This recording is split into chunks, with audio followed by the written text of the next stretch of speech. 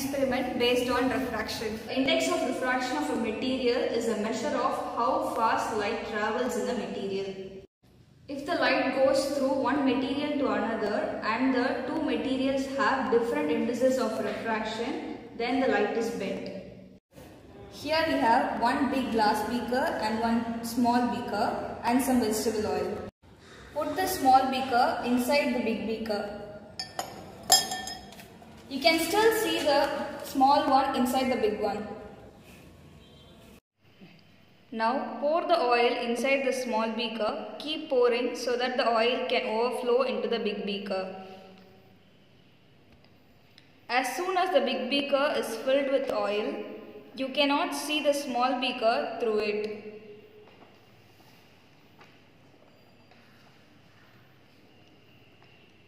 Now the small beaker is vanished.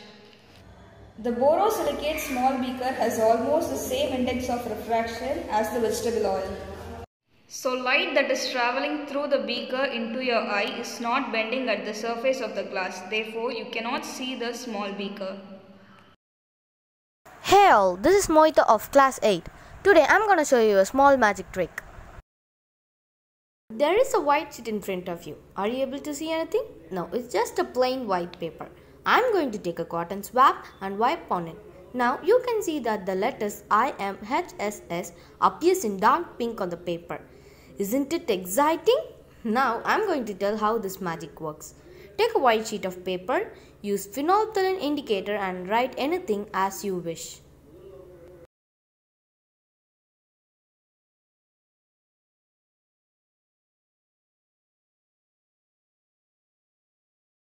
Once you have written, leave the paper so that it completely dries. Now take some cotton and dip it in sodium hydroxide and slowly wipe it on the paper.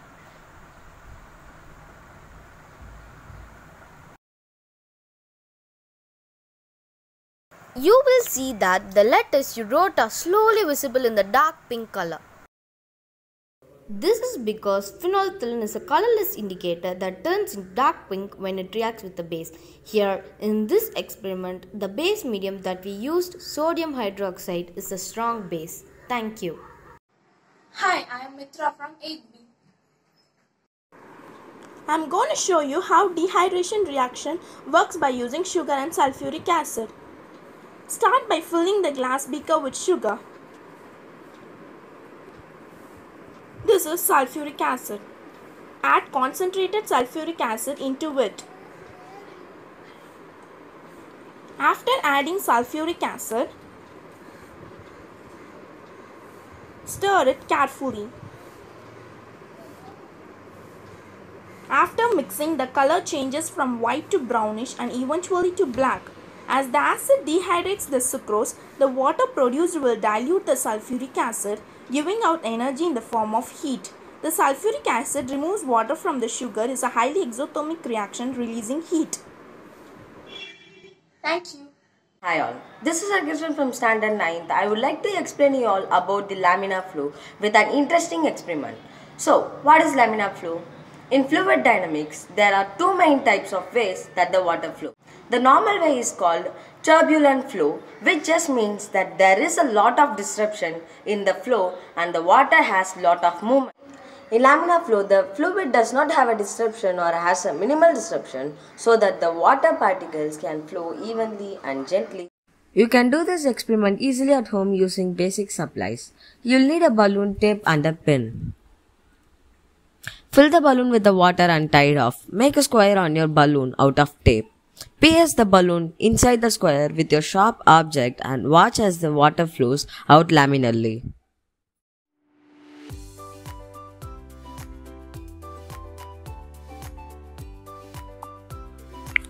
Here's how the balloon laminar flow experiment works. Balloons have soft edges. When you prick a balloon, the opening is typically even. This means that when you stabilize the opening with tape, the water can flow out gently without disruption. This makes the water particles flow evenly and gently one another, creating the illusion of frozen water.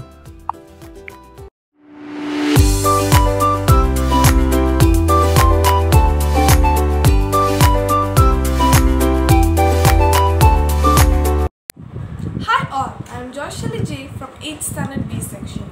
Today I would like to explain you all about a homemade barometer.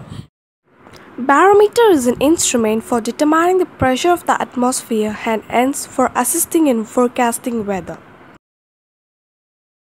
Materials required: a glass jar, scissor, rubber bands, balloon, glue, tape and straw.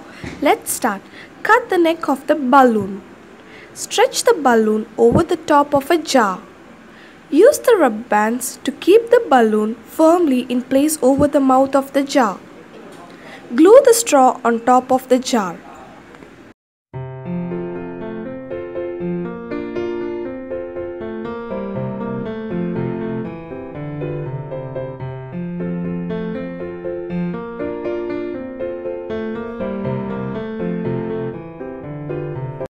Now our homemade barometer is ready.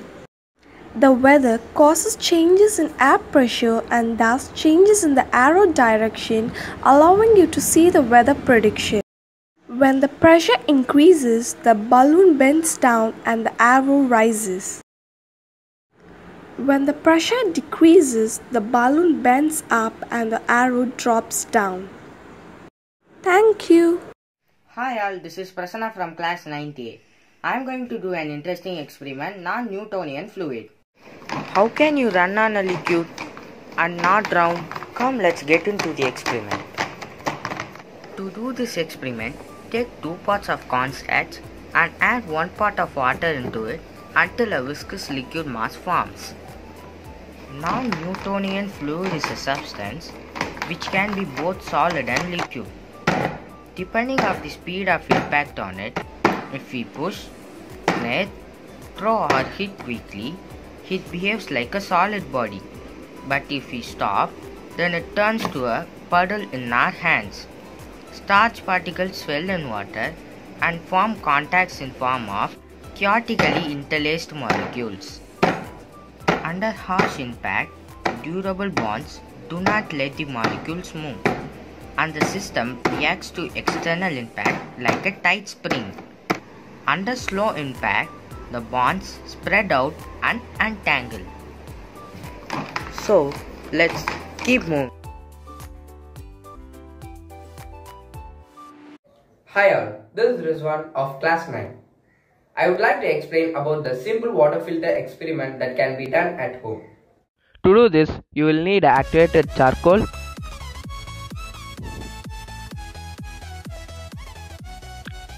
and some cotton and a bottle. Cut the bottom of the bottle. Make a hole in the lid and place cotton in it. And place the bottle like this. Place in layers of cotton, charcoal, cotton and charcoal.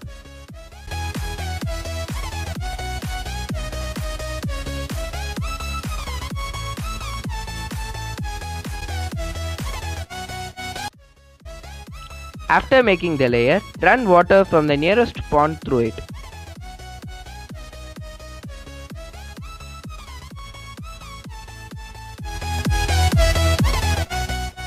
And now you can see that the filter works. Cotton holds solid particles and the charcoal absorbs the main pollutants. To make the water drinkable, boil it.